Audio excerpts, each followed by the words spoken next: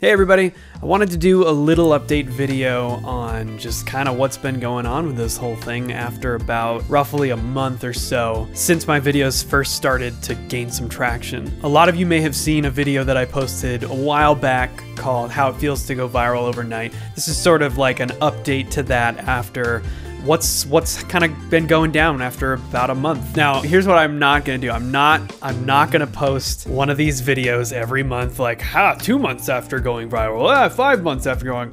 No, for me, I still feel like a viewer. It's weird. I almost don't even feel like a content creator because me consuming the people that I love to watch on YouTube, none of that's changed. So for me, it's just like, I guess the only difference is that I put out videos too. But it's funny. It's a very surreal thing. This is just the kind of thing that I've always wondered about when I see something like this happen to somebody, a creator go from very, very small to either huge or moderately sized in a very short amount of time.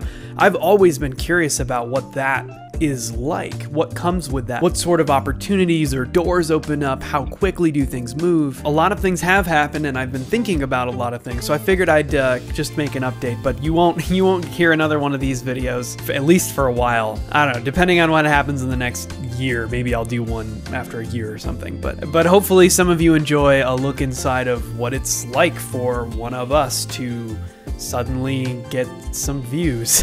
The first thing that I'll cover is something that I imagine most people are curious about, and that is money. Has this resulted in money, either in the form of ad revenue or sponsorships or anything like that? Short answer, kind of. So here's what has happened. Over the course of the last 3 to 4 weeks, I've made enough money just via YouTube ad revenue alone to, I guess, pay my expenses for this month, which is incredible. I mean, that's just like, I'm totally blown away. But that's also considering I had a video that gained quite a bit of traction. I think it has like 1.4 million views on YouTube right now. And you might expect that it would be more than that, except for the fact that my videos tend to be really short. Revenue-wise, there's not a ton of ad revenue there. YouTube's just not gonna fork out the money for such low watch time, which, considering how short my videos are, I mean, you guys watch a huge percentage of my videos. Like, oftentimes I'll have videos that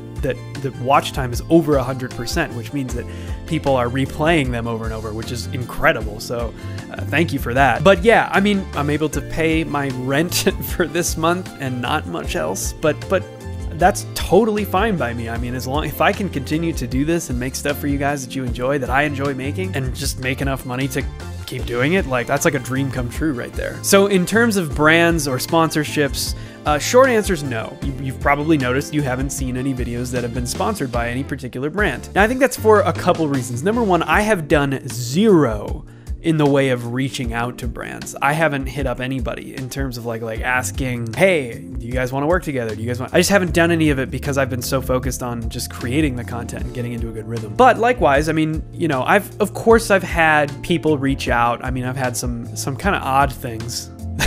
But, you know, nothing super significant, but that's okay. I mean, you know, I'm not in any rush to turn around and make a bunch of money on this stuff. I'm focused first and foremost on obviously creating good content, and then if I can make a living, cool. Other revenue sources, so for example, literally 2 days ago, I launched my new Patreon. But a few people did come and check out the Patreon and sign up, and I'm incredibly grateful for that. And I'm gonna be doing video workshops over there and adding some extra goodies and things. If you wanna check it out, cool, but really, I mean, just you being here is more than enough, and thank you for that. So that's kind of the money deal. I mean, you know, really, it's been awesome that, hey, I can pay my rent this month, but it hasn't been anything like mind-boggling, which is fine. One thing that hasn't been a struggle for me is the production rate. However, what I have experienced are times when I'll create something that I'm just not happy with. You know, there's things that I haven't put out and things that I have put out. Like yesterday's video, you can go to 5 or 6 stores or just one. It just turned into this ridiculous thing that was super fun to make. And then I put it together and I was like,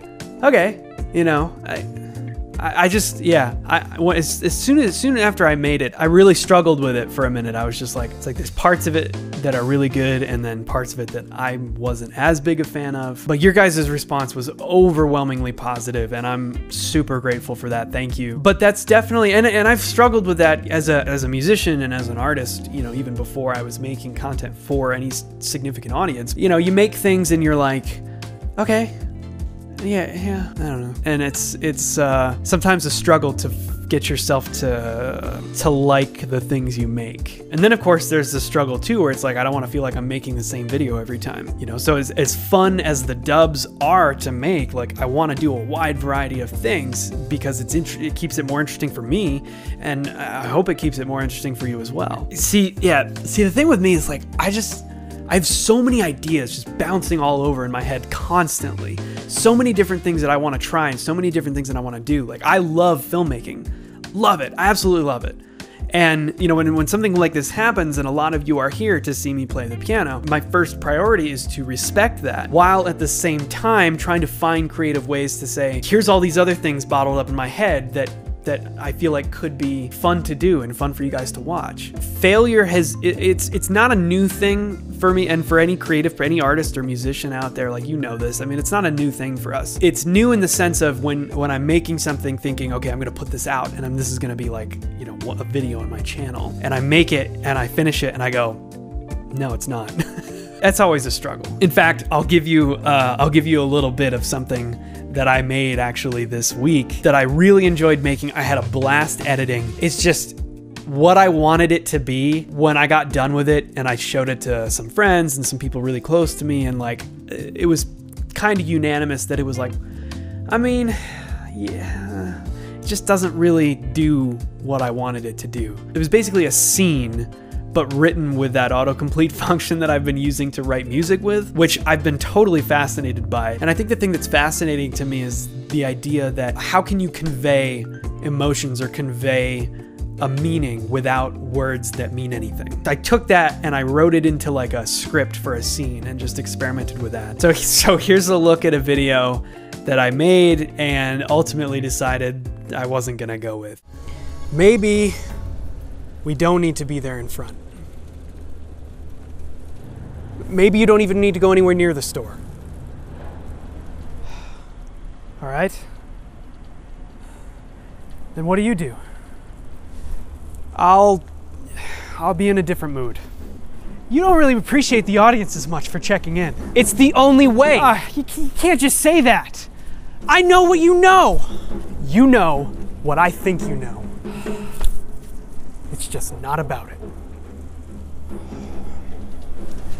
Oh yeah, that's what. Yeah, sounds like a great idea.